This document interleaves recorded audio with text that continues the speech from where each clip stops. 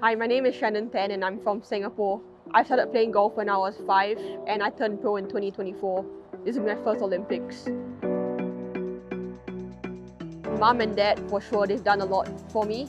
We moved to Australia when I was 14 and we felt like that would have given me more exposure to golf and practicing and playing in competition. So they've done a lot for me. And outside of that, they've just been probably like my #1 supporters. I would say my coach, Ryan Lumsden. I've been working with him for about 3 years. Yeah, he would do anything to like help me and he wants the best for me and I know that, and he's a great coach. Georgia Hall. I've met Georgia before, but I bet I'll still be starstruck when I see her again. She's my idol and I really look up to her. I watched her win the AIG, so I was like, well, I want to be her one day. I think I like her both on and off the course. Like, I really admire how she's really mellow and really calm, and I think that's sort of how I am. She treats a tough situation like it's not really tough at all. And I would say my sports psychologist, Dr. Jay Lee, she's based in Singapore, but we like video call and stuff. She's been really supportive of me. If I ever needed something or needed someone to talk to about golf or outside of golf, I just go to her and she'll always be there for me. I think it definitely means a lot, and I would say it definitely is a great honour to represent your country at the Olympics. It's one of the biggest sporting stages out there, and like it's what like every athlete dreams of. A lot of people have been really supportive, and my phone was going off after it became official. So that was really good to see and know that a lot of people back home support what you're doing out there.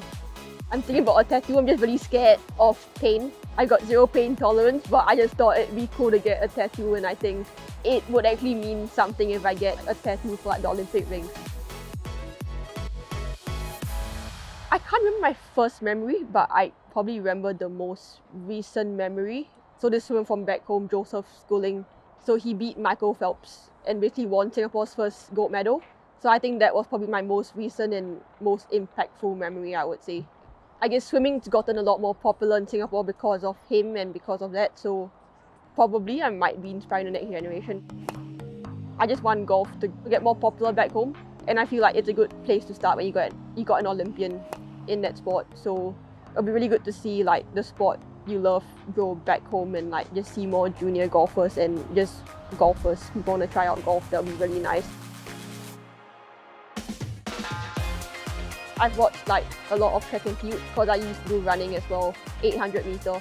I think I was like a really active kid and I really liked running and going on runs, and I just couldn't sit still, I just go on a run. So I actually thought about running competitively for long when I was like 8 or 9, but I chose golf when I was 10. So I guess actually having ran in a couple competitions and won a couple running competitions as a kid, it's just nice to watch people run at the Olympics.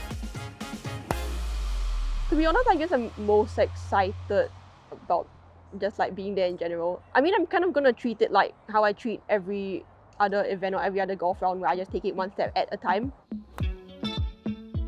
Honestly, I haven't really thought about the plan outside of the golf course yet. I've got my coach that will be there, so just see if there's anything else I need to work on. My expectation for myself is just to take it one shot at a time and not get too far ahead of myself. After playing so much, I found what works best for me, and I think what works best for me is just staying in that moment and just focusing on that one shot I have ahead of me and not getting too far ahead. And I feel like once I get that in place, then everything should fall into place.